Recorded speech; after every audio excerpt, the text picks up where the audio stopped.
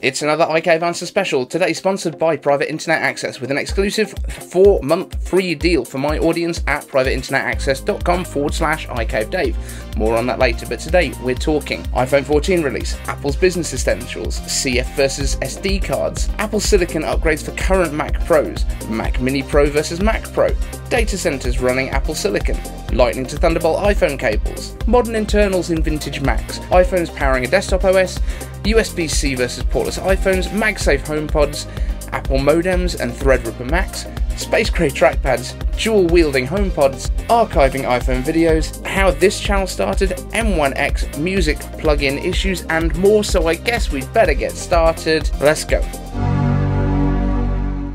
I'm iCave Dave and I simplify Apple so that everything just works for you, and if you want the latest Apple leaks, news and rumours every weekday at 12 UTC, like the video, subscribe to the channel, ring the bell. And there's a little personal update for me at the end of the video, so stay tuned for that too. First question comes from Levi Manning, hashtag iCaveAnswers. When is the iPhone 14 coming out? Release date. And it's great to start with a nice easy one. This is going to be September next year. That is pretty much the only year we've had a problem with this is 2020, so fingers crossed there's no massive international catastrophe in 2022, and assuming that's the case, September 2022, we should be seeing our next iPhone, the iPhone 14, with that sexy new design. And Joe asks, iCave Answers, do you think Apple Business Essentials is a thing that will take off? It's the small business service that I'm referring to. And yes, Apple Business Essentials is a brand new service that they've just launched, which is kind of like iCloud for business.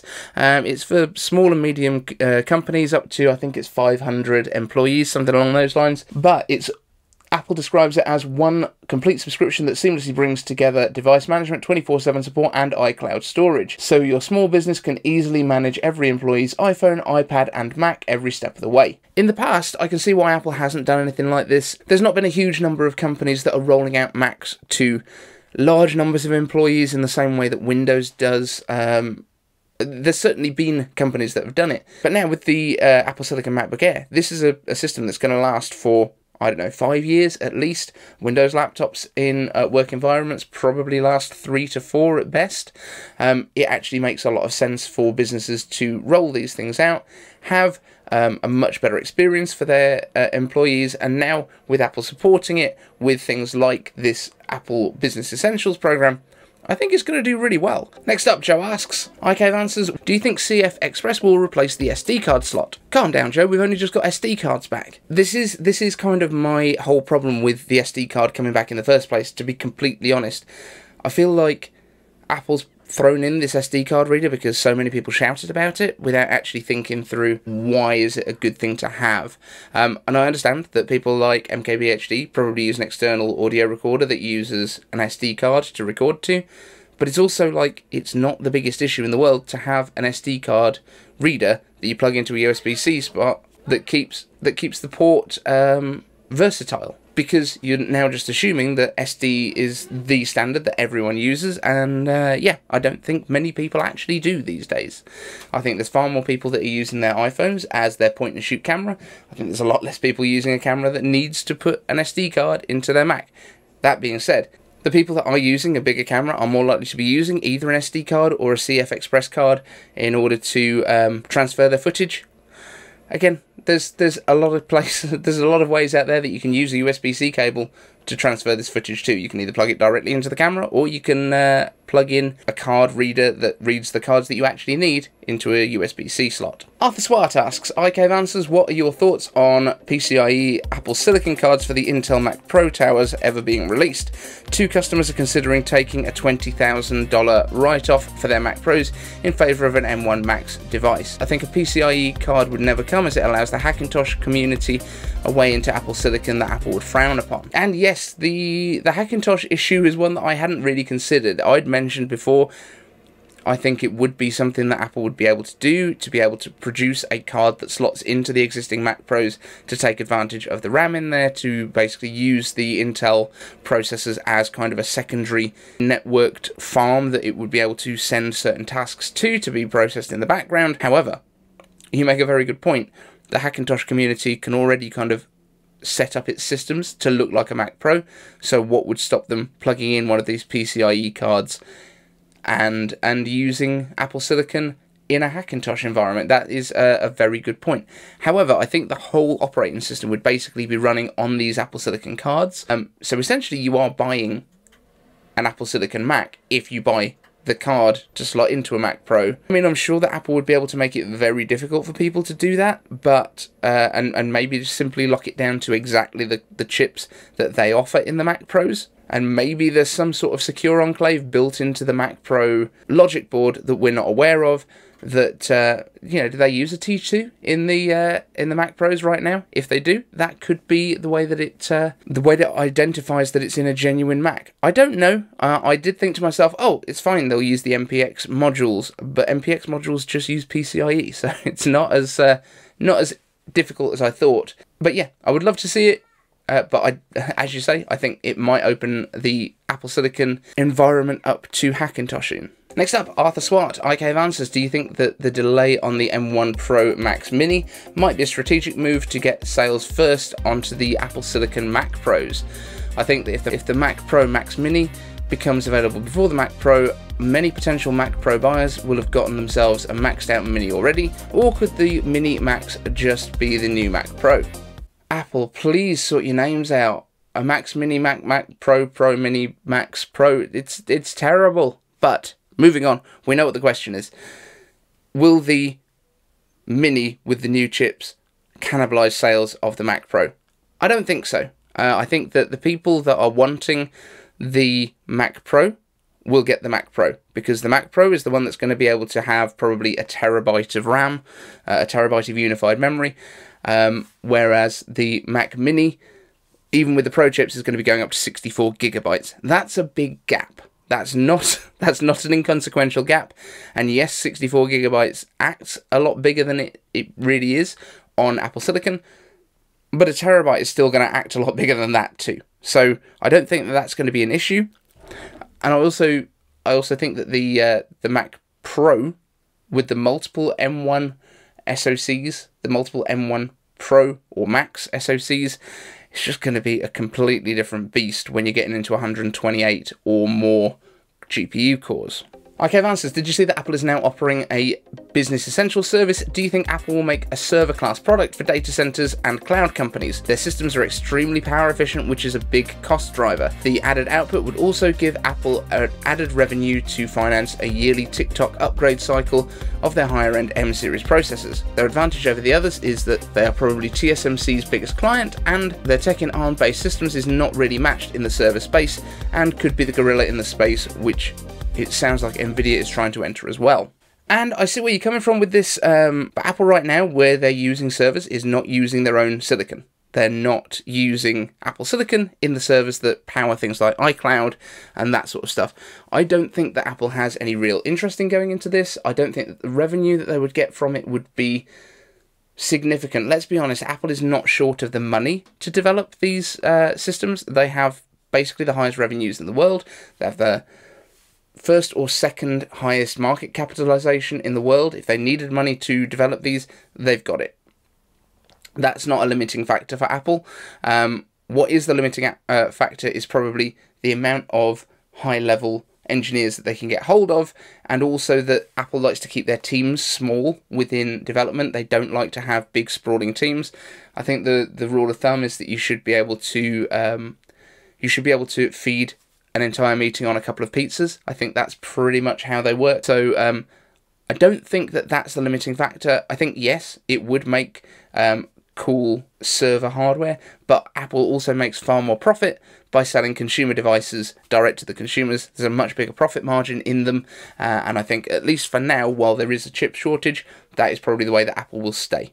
James Apple asks, could Apple make a Lightning to Thunderbolt 4 cable for future iPhones for data transfer and all that jazz with ProRes video on the 14 Pro and 14 Max families of Pro iPhones? They could.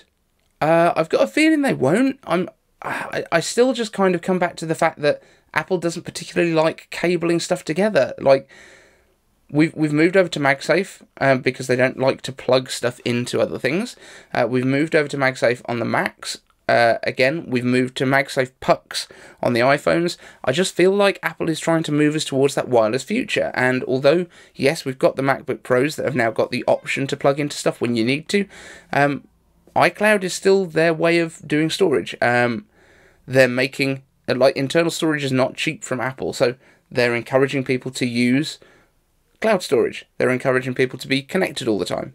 So I don't feel like this is the way that they're going to do. I feel like AirDrop is good. And as Wi-Fi gets quicker, which it constantly is, AirDrop will get quicker too. And I understand that if you're using a Windows system, AirDrop isn't an option for you. And sorry, get a Mac. And that is possibly Apple's argument too. If you are doing enough with video editing to have very fast transfer speeds, if you're making a movie, for example, which I know has been an example kicked around, and you want to use ProRes on the iPhones, then you're going to have the budget to get a $699 base level Mac Mini that you can use as an ingest server over AirDrop to get your files from the iPhones to whatever your editing server is where you're going to keep your footage. That makes just enough sense that for $700 you've got a really quick way of getting all the footage off of your iPhones onto your server. Team Kinetics asks, iCave answers, if you could have any historic Apple product in any form factor with modern internals, which one would you have? And this is a really cool question. Like, my favourite Apple kind of form factor of all time is the Mac G4 Cube, which is a dumb idea because it's just a box that sits on your desk, but it's so beautiful. And I would have, obviously, modern internals. We'll just call it M1 Max, and it doesn't matter about cooling. I would love to have a Power Mac G4 Cube that had an M1 Max in it. That would be awesome. I also think one of the big old G4 Sunflower iMacs would be amazing. I think they had up to 20-inch displays. That would be really cool to have as a current iMac. But if I was on the go, I think the G3 iBook, this bad boy, that's going to take some beating for flexing in Starbucks. Mein Dutch Course asks, iCave answers, what do you think about a housing solution which could make the iPhone a lower end Mac Mini type device with some more connectors and, yes, a Mac OS partition? So I guess here we're talking about the equivalent of like a Samsung DeX or something along those lines, which basically uses the internals of your phone as your processor in order to use it as a desktop kind of operating system. So yeah, you're saying that we should have like a Mac OS partition on an iPhone, and then when you plug the iPhone into some sort of dock, you can then use it at a desk with a keyboard and trackpad, I guess. In fact, the iPhone could probably be your trackpad. That would be pretty cool.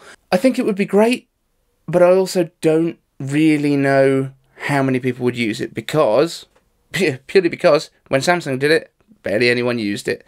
It could be that the apps just weren't optimized, and would we then be having to have multiple versions of the app built into the iPhone so that you can use it on a desktop and on like as a phone operating system? I feel like there's just going to be like so many little quirks that don't quite work, and if you're stuck with the file system from the iPhone and you can't use like Finder, I don't feel like it would be practical. I do feel like it would be awesome, and if people actually used it, that would be great, but I've got a feeling that people just wouldn't. Idiot with Internet asks, iCave answers, in some perfect alternate timeline where Apple does end up putting USB-C on iPhone, do you think they would go portless and then add USB-C maybe to just the Pros? Then there's not two different connection types in just a few generations. I'm not quite sure why you think that the USB-C future in an iPhone is perfect. I don't feel like we're suffering right now. I don't understand why everyone is so fed up with Lightning. It doesn't make any sense to me. That being said, I don't think they would go to portless and then go back to USB-C. That doesn't make any sense either. If there's anything other than going to portless, I think it will be that Apple will make Lightning faster on the phone. I don't think that they are going to just switch to USB-C. There is a possibility, I guess, and the only thing that will make them do it is if they are legally compelled to do it. I can't see them just deciding, you know what, yeah, USB-C is great, even though Apple basically invented it. Greg Robel asks, iCave answers, what do you think of the idea of a HomePod Mini with a built-in MagSafe charger for your phone? Yes, 100% yes. I think basically everything should have MagSafe chargers built into it. Right from back in you know, before Apple Silicon even arrived, and we were talking about iMacs getting refurbished and redesigned when Apple Silicon arrived, I said the foot of the iMac should have a MagSafe puck in it. As soon as we actually saw the first MagSafe, I was like, yep, we should have wireless charging built into the foot of the iMac, and that should also be what charges your trackpad, your mouse, because it would fix the magic mouse problem. It would be a great place to just pop your iPhone. It could have the Apple Watch Series 7 style near-field communication that then turns into a data transfer as well. That would be great. And actually, that's probably what they will do with MagSafe eventually. For everyone that's complaining about not being able to plug into CarPlay, you will plug in a MagSafe adapter into your CarPlay port, into the USB port, and then you will stick your iPhone to it, and that will be your data transfer. That's how CarPlay will move across. That is how you will transfer data. It's going to be via MagSafe, I'm pretty sure. Jim Frank III asks, iCave Answers, when do you think Apple's 5G modems will come in the iPhone, and why not put AMD Threadripper into the Mac Pro? Okay, first one first, the Apple modems probably going to be next year. I think the first ones will probably come in an iPad rather than an iPhone because of scale, but if Apple was to put their own modems into the iPhone and take out the Qualcomm modems, that is actually a massive cost saving probably for Apple. Yes, it will cost a lot in R&D, but at the moment, I think when Apple moved over to using 5G modems in the iPhone 12, from Qualcomm, it was something like $150 worth of the total price was just this modem chip. So Apple could save a huge amount there if they can get that R&D up to speed, and you know that they're not going to drop it if it's just the same speed as what Qualcomm can do. It's going to be better somehow, or lower power, or something along those lines. In terms of Threadripper Mac Pros, if we were staying on x86, I would 100% agree. The reason that Apple stayed with Intel for so long was contractually, I think. However, the fact that we're now moving to Apple Silicon, the Apple Silicon Mac Pro is absolutely going to annihilate Threadripper chips. I would almost guarantee. Alina asks, iCave Answers, hi, do you think Apple is going to bring out a space grey version of the new trackpad, even using USB-C? USB-C, no. That's almost certainly not going to happen. I think, if anything, if they do change the connection type, it will be going to MagSafe so that you can pop it on a puck and you can charge it from that. However, trackpads in space grey, quite possibly when we get more Pro devices. I don't think it would necessarily come with the MacBook Pros, but when we start to get desktop Pro Macs, that's probably when we'll get it. Marcin Kowalczyk asks, iCave Answers, hashtag newsthreat, hashtag Apple jokes. Would stacking two HomePod minis on top of each other, one upside down, provide double spatial audio experience? No. But they do make a pretty cool stereo pair, so it kind of gives you a bit of spatial, but the thing with the HomePod minis is that they have a single speaker inside, so it's very difficult to get anything really spatial out of those things. The original HomePods were just so much further advanced. 7 tweeters and 1 bass, what are they called? Woofers.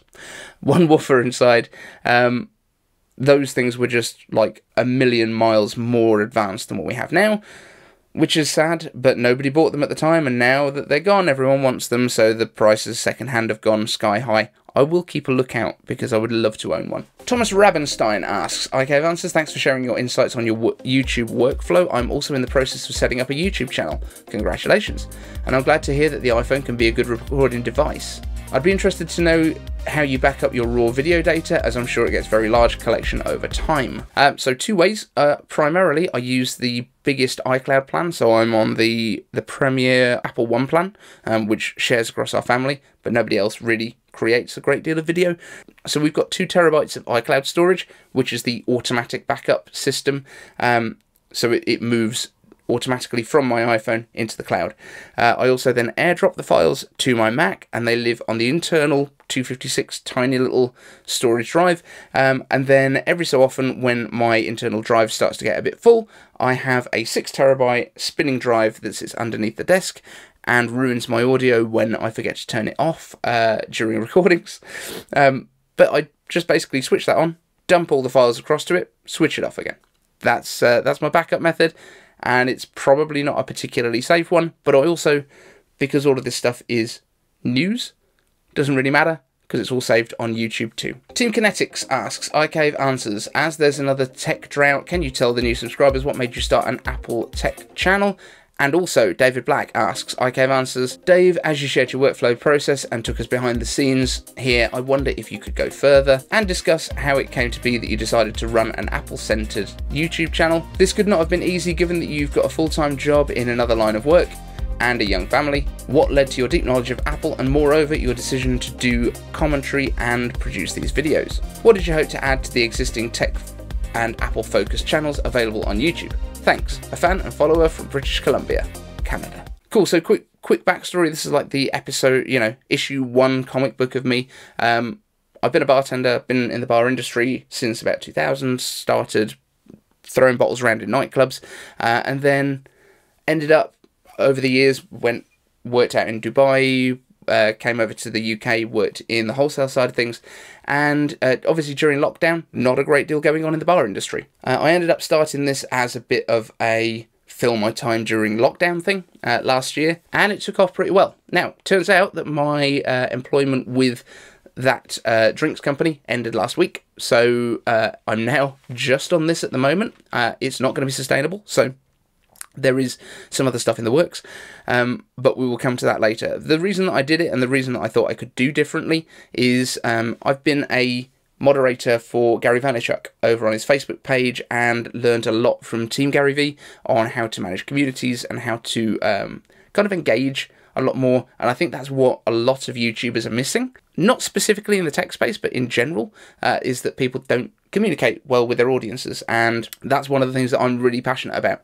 We are, I think, past 2 million views on the channel now, and I respond to every single comment that is in the comment section. That was my intention from day one, and when we had 100 subscribers, that was quite simple. Now we've got 10,000. It's not as easy. It takes a bit more time. But I'm focused on being a part of the community, talking to you guys. This is why we were able to do the iCaversary and have people like John Prosser and Luke Miani and Brian Tong and a bunch of other people, Constant Geekery, and all those guys actually come on the show and chat, because we've made a little bit of a dent. We've made a bit of an impact in the community, and that's what I wanted to do. And I really value you guys. You are the reason that I'm doing this. And it is getting towards the point where it could be a job, but right now it's not. So I need to look for what's next on the job front as well. And finally, Andre Louis asks, hello Dave, bought myself a 64 gig M1 Max and everything runs well apart from a few music plugins. I've made certain that everything is up to date, and the same thing happened with the M1 on first release, so I'm not too worried about it yet, but it falls over with some projects where the M1 Classic doesn't. Have you heard of any audio producers having problems? I imagine this will be fixed with a 12.02 or 12.1 release, but it's concerning to have spent this much money on a system that's failing me at the moment. PS, new buyers, please don't be put off by my situation. It's very niche and I expect early adopter teething problems. I must stress that first and foremost. PS, huge congratulations on 10k subs. Huge fan of the channel, and I wish you a prosperous and long-lasting YouTube future. And I have to say, Andre, we've been chatting for quite some time on Twitter, and you are a great supporter of the channel, so thank you very much. So in terms of the glitches, it is always going to be a little bit of an issue when something brand new comes out that different software developers haven't quite got their heads around it, and it's not going to be a structural thing in the way that it was with M1.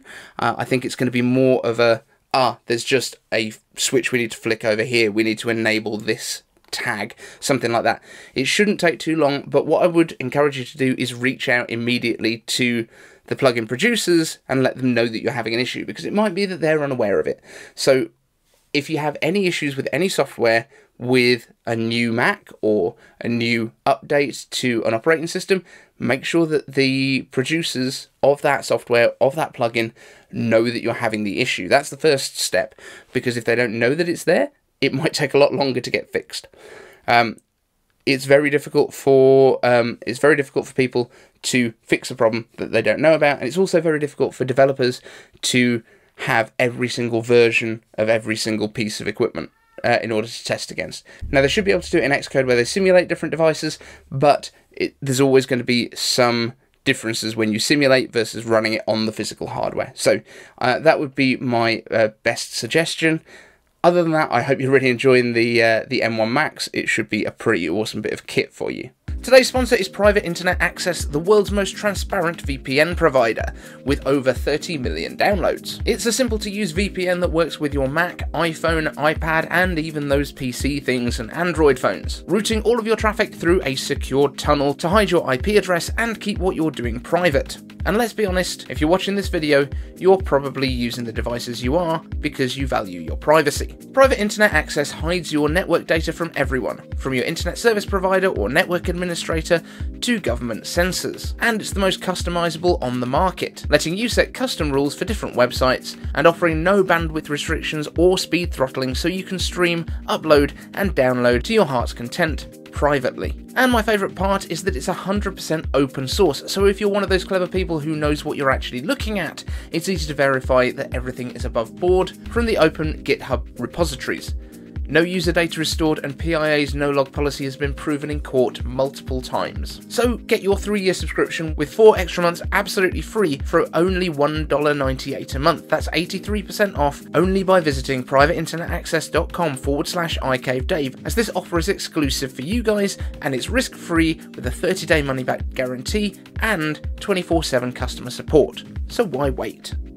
So yeah, finally, a quick personal update. As I mentioned very briefly earlier, my previous job has now come to an end, so I am in between jobs for a little bit, but don't worry, the channel's not going anywhere. There might be some disruption to the videos, and the other thing that I wanted to mention is the 941 podcast that I've been doing with Saran is really hard to do at the minute when there's no news. It's okay for me to do these things where we can compile all the questions over a couple of days, but to try and do a live show when there's no news is really difficult, so we're going to take a bit of a sabbatical. We're probably going to come back when there are pre-event hypes to do and things like that. But if you've got any other ideas for what you would like to see on that podcast channel, let me know, and we'll take a look. But for now, probably going to leave it for a little bit.